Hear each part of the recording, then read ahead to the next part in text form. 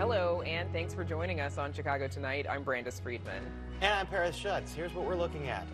A WTTW News exclusive public records show one of the leading candidates for mayor, Paul Vallas' legal primary residence is not in the city of Chicago. What that means for his campaign. Low property tax collection rates in the south suburbs and how it impacts communities. We'll talk about the recent report from the Cook County Treasurer's Office. And a small Chicago museum gets a very big grant from the city. What Intuit, the Center for Intuitive and Outsider Art, plans to do with it. And now to our top story tonight, a WTTW News exclusive. Former CPS Schools Chief Paul Vallas is polling as one of the front runners in the race to become mayor of Chicago. But WTTW News can confirm that Vallas' legal primary residence is not actually in the city. And we've learned that our inquiries have prompted the Cook County Assessor's Office to open an investigation. Questions about Vallas' residency paint a complicated picture of rules establishing who is and isn't qualified to run for mayor. Crime is out of control. Paul Vallas has vaulted to frontrunner status in a campaign largely focused on fixing Chicago's crime problem. First of all, you have to provide public safety throughout the city, but obviously you have to provide public safety downtown. But an analysis of public records showed that Vallas' legal permanent residence is not in the city that he desires to lead. Cook County property records show Vallas and his wife Sharon have owned this single-family home in south suburban Palos Heights through a trust since at least 2007. Records show the Vallases have received homestead exemptions on the property since at least 2017, which means by law it is their primary residence. But according to official campaign records filed with the State Board of Elections, Vallas lists a second-floor Bridgeport apartment as his Chicago residence. It's also where Vallas is currently registered to vote. State and municipal laws are murky when it comes to who is officially a resident and eligible to run. Former City Inspector General Joe Ferguson has investigated residency cases and says a simple standard has to be met. Where's the pillow that they lay their head on every single night and wake up from every single morning? If they've been doing that for a substantial period of time, usually we talk about it in terms of a year, they have established residence under the law as the Illinois Supreme Court has set out. But where exactly has Vallas physically resided over the last year? An analysis of further public records paints a complicated picture. Documents filed with the State Board of Elections show a September donation from Paul Vallas to Alexi Janulius' campaign for state treasurer, listed under Vallas' Palos Heights address. In paperwork filed with the Secretary of State's office last year, Vallas lists himself as an officer of his educational consulting company, the Vallas Group, using both his Palos Heights and Chicago addresses. In a written response to questions sent by WTTW, the Vallas campaign says Vallas, quote, resides in Chicago and visits the Palos location when his schedule permits. The couple has made this sacrifice so that their elderly parents can be cared for in their residences. Sharon Vallas is the caretaker for Paul's 93-year-old mother, as well as her elderly parents who live nearby and are also facing health problems. Former Mayor Rahm Emanuel is no stranger to residency questions. His 2010 campaign for mayor survived a legal challenge after he had just moved back from D.C. The state Supreme Court ruled in Emanuel's favor because he kept personal belongings in a home he owned here while he was away. Bed, kids' piano that they do their piano classes on, 2 TVs. This is also not the first time Vallas has faced residency questions. When he filed to run for mayor in 2019, Vallas listed an apartment in Lincoln Park as his address. An analysis of property records shows that residence belongs to Vallas' business partner, Vallas Group co-founder Tressa Pankovits. Pankovits has claimed homestead exemptions on that property every year since at least 2017, establishing it as her primary legal residence. The period for candidates to file legal challenges to opponents' campaigns has passed, which means the Chicago Board of Elections can't weigh in on Vallas' residence. Ferguson says the board would have likely ruled in Vallas' favor. Where does he sleep? Where does he vote? Where does he get up every morning? Where does he go back to every night to watch movies? It boils down to that. And if that is a place in Chicago for an extended period of time, then he's a resident. An opposing campaign did file a residency challenge to Willie Wilson, who owns a home in south suburban Hazelcrest. But Wilson maintains an apartment on Wacker Drive, and the case was eventually dropped. The Vallas campaign did not make the candidate available for an interview, but responded to written questions, and you can read all of those on our website, WTTW.com/news. And as a result of our inquiries, the Cook County Assessor's Office has opened an investigation into whether or not the Vallases have improperly claimed a homestead exemption on their Palos Heights property. Heather Sharon has much more about that. Now to some of our other top stories. A culinary arts student who was shot and seriously wounded during an armed robbery in Lincoln Park last May is suing the city of Chicago and Mayor Lori Lightfoot. The 24-year-old's attorneys claim officials created the danger that led to the shooting that left Dakota Early in a wheelchair. We submit, if the police had continued their pursuit of Mr. Brownlee and his stolen BMW, it would have prevented this entire chain of events and the disaster that happened to Dakota within just an hour later. All they had to do was to continue to tail Mr. Brownlee and make an effort to stop him. But they didn't.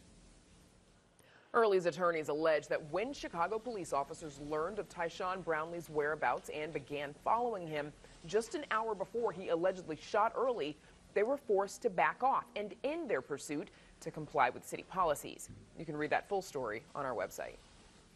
State gambling regulators gave the initial green light to Chicago's proposed temporary casino landlord. The Illinois Gaming Board unanimously approved initial supplier licenses to Friedman Properties, owner of the historic Medina Temple in River North.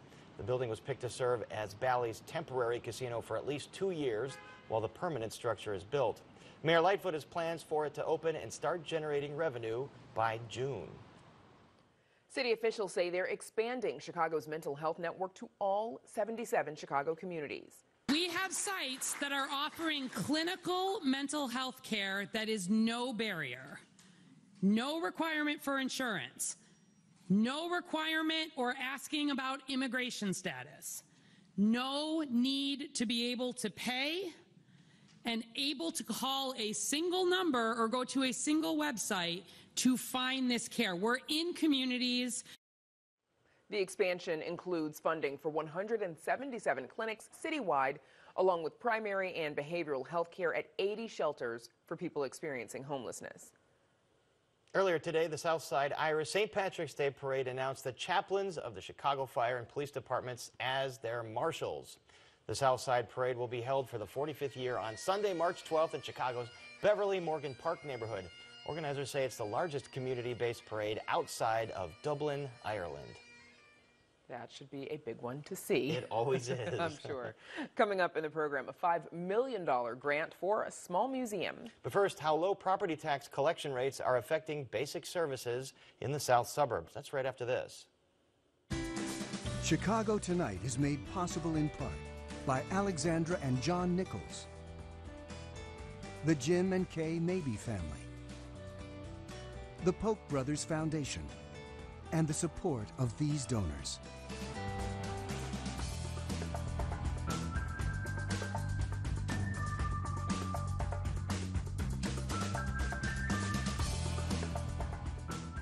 Low property tax collection rates in the south suburbs are having devastating effects on services offered to communities. New research from the Cook County Treasurer's Office shows tax collection rates as low as 29% for Ford Heights. In Robbins, the rate jumps to 49%, and in Harvey and Phoenix, each right around a 52% tax collection rate.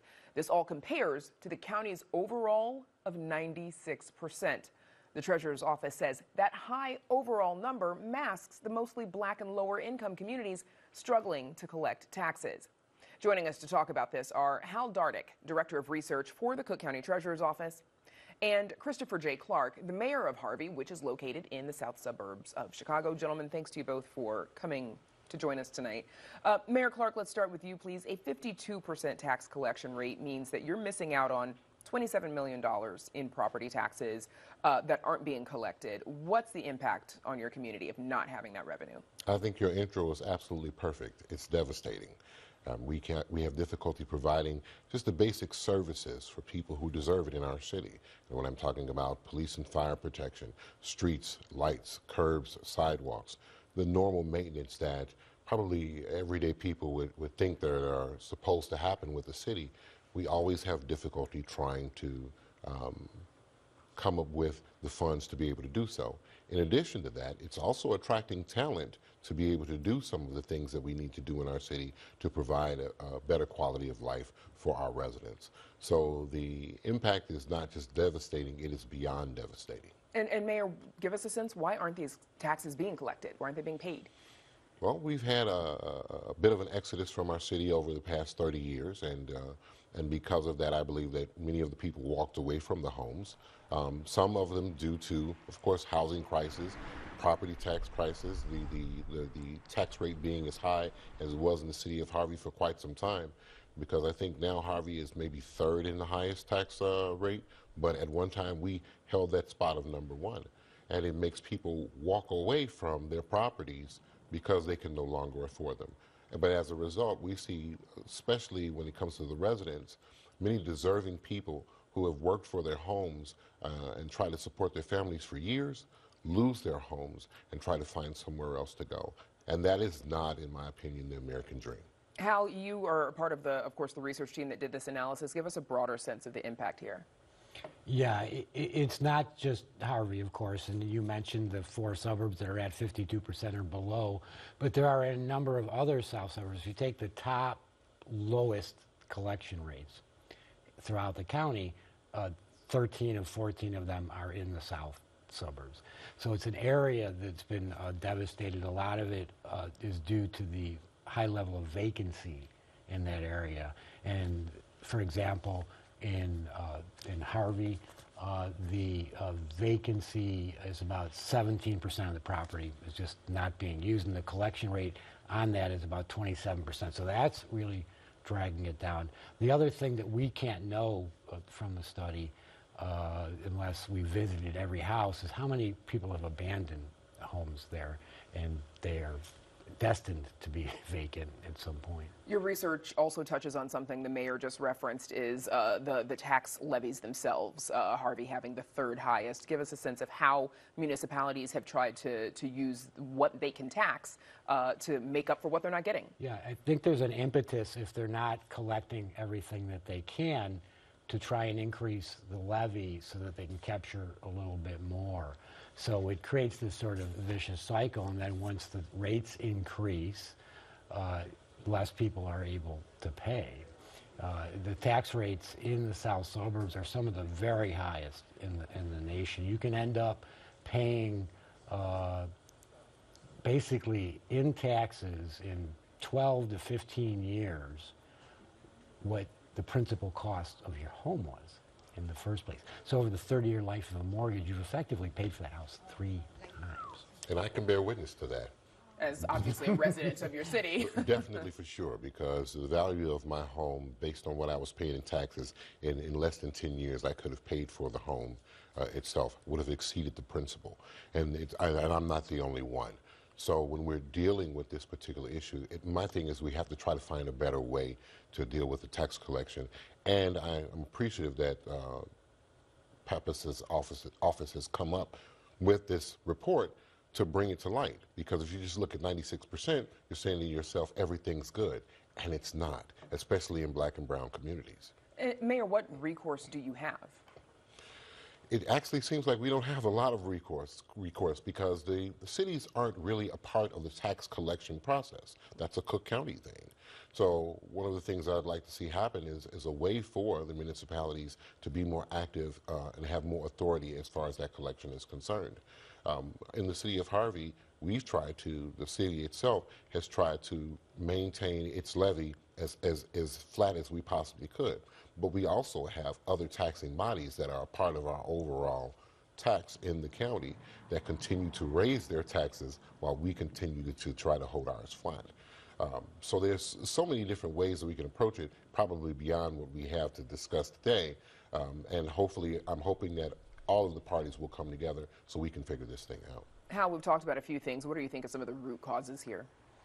Well, one of them is just the inequities that are inherent in primarily funding a school system through the property tax, because there are communities with less wealth. They're going to not be able to collect as much, and they're going to have to keep increasing those rates to try to get to a place where they can afford it.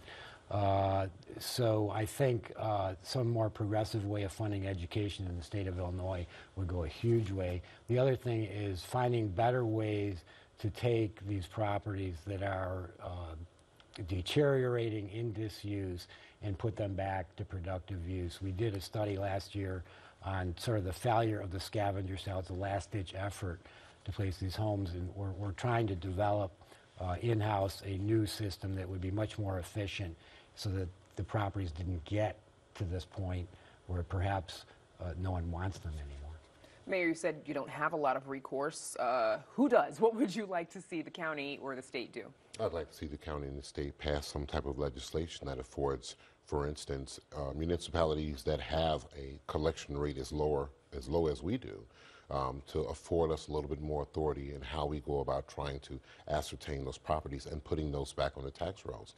Sometimes it can take up to 2.5 to 3 years before the city can even acquire the property. Well, at that particular point in time, the true scavengers that have gutted the home, the animals that have torn up the home, and the weather that has totally dilapidated the home now makes it of no value at all. And now the investors or even single families don't want the property because it's not worth it anymore. So we need to find a better way to go about handling that. Okay, big problem. Mayor Clark, Hal Dardick, thank you so much for joining us. Thank you for having me. Thank you. Up next, a local pastor shares his story of finding light in dark times. But first, a look at the weather.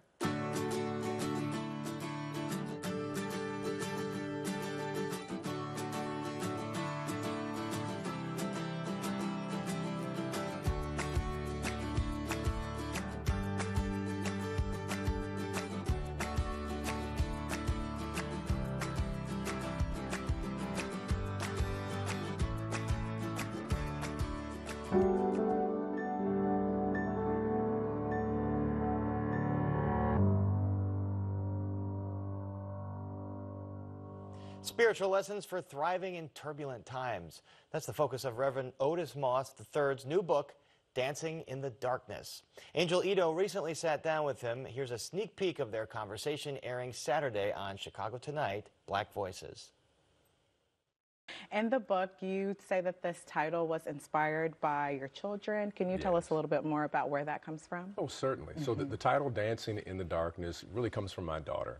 It was in 2008, and at our church, we had a gentleman by the name of Senator Barack Obama who was running for president. And as a result of that, there were some attacks on the congregation and my predecessor, Dr. Jeremiah A. Wright Jr. And as a matter of fact, I remember I was working out at Vallas, I think it's owned by LA Fitness now, and I was warming down, and someone tapped me on the shoulder and said, is that your church up there? And I look up on the screen, and there is a conservative commentator just going off about the church. And so I said, it's time for me to leave at this moment. And that started what was known as we call it the media gauntlet. 40 outlets, every single Sunday showed up to Trinity trying to get a quote. And then we had death threats. Myself, Dr. Wright, the church, bomb-sniffing dogs, every single Sunday to make sure it was safe. And so I had to get security. We had security at the church. My predecessor had to get security, Dr. Wright. And one evening, we heard something in the house. And my wife tapped me and said, you need to check that out. So I grabbed my rod and my staff, that comforts me, being a Louisville slugger, and looked around the house. And I heard the noise again coming from my daughter's bedroom.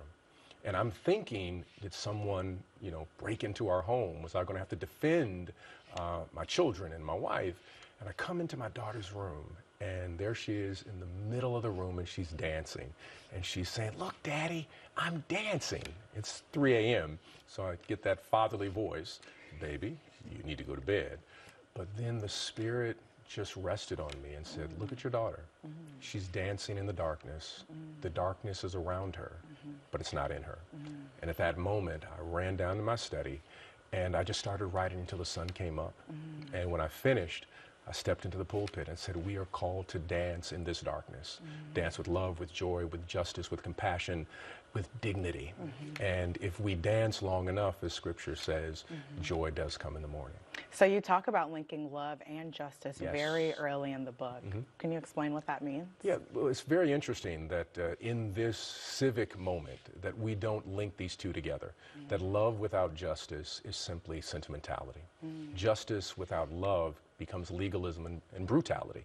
But when they're linked together, and I like to say when they walk down the aisle, they have two children, one child named Transformation and the other child named Liberation. And when that is central in our civic conversations and our personal conversations, it leads to transformation. Again, that was Reverend Otis Moss III, Senior Pastor of Trinity United Church of Christ. And check out Angel Ito's full conversation with him on Chicago Tonight, Black Voices, this Saturday at 6:30. Back with more right after this. Where have we been? Where are we at? Where are we going? Essentially to be able to help anyone and everyone in the community, whether that's through academic support, social emotional learning, or just providing a safe space for youth to be able to be there. This is the fabric of the neighborhood. You need to take care of the neighborhood. It's an ecosystem.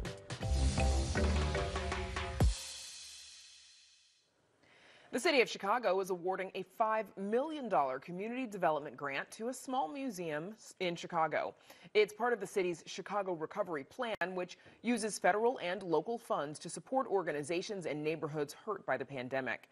Producer Mark Vitale recently visited Intuit at their home in Westtown to get a sense of what this windfall means to them. Here's another look. Intuit, the Center for Intuitive and Outsider Art, has been on Milwaukee Avenue near Chicago and Ogden since 1999.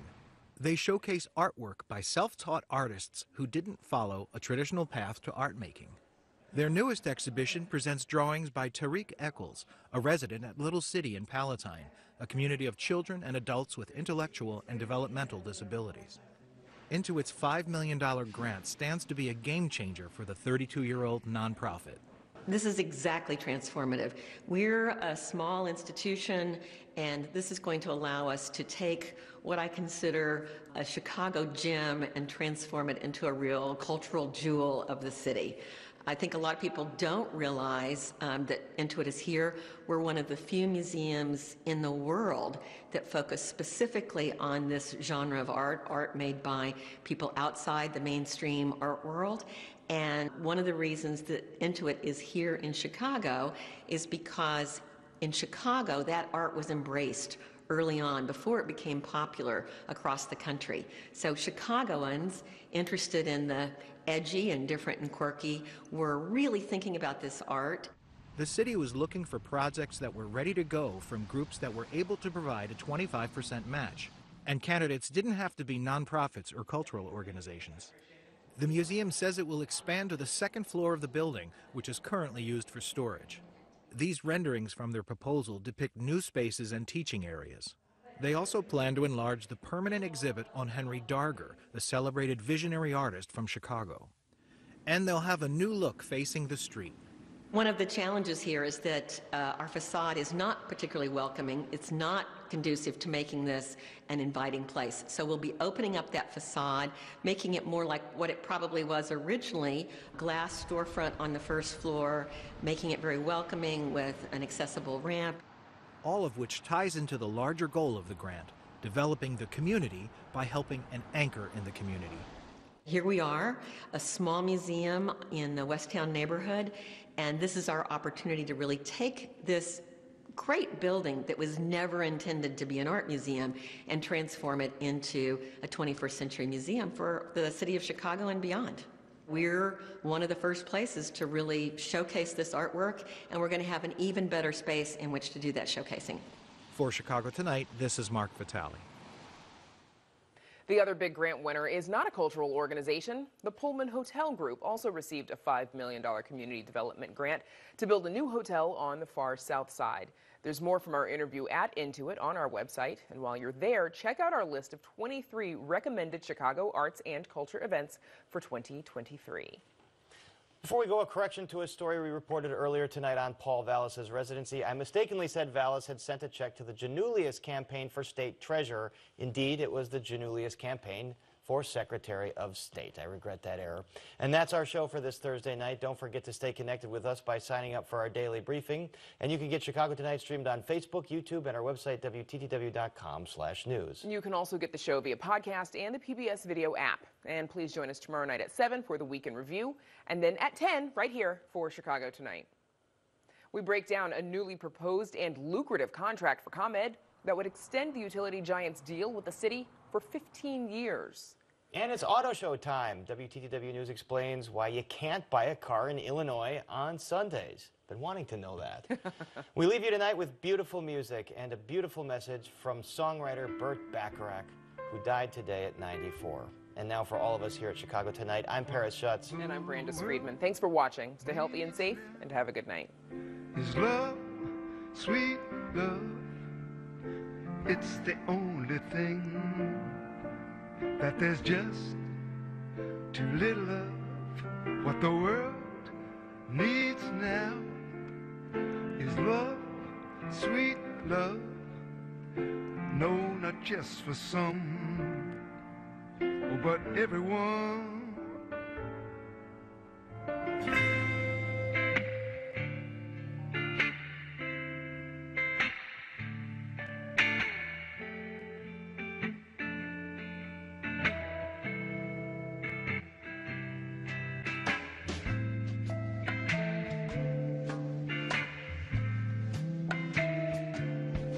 Closed captioning is made possible by Robert A. Clifford and Clifford Law Offices, a Chicago personal injury and wrongful death firm that is proud to be a multilingual law firm that provides translators for a variety of languages.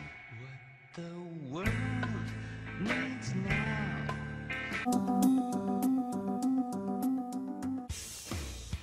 What do you want, Nelson? One guess. The victim is Susie Colebrook. I'm afraid she's been murdered. Give me what you got. All right, then. So, we have a bullet wound to the heart. More holes in this coroner's report than Swiss cheese. Murder cover-up at Briar Lane? Someone wanted this woman dead. We need to find out why.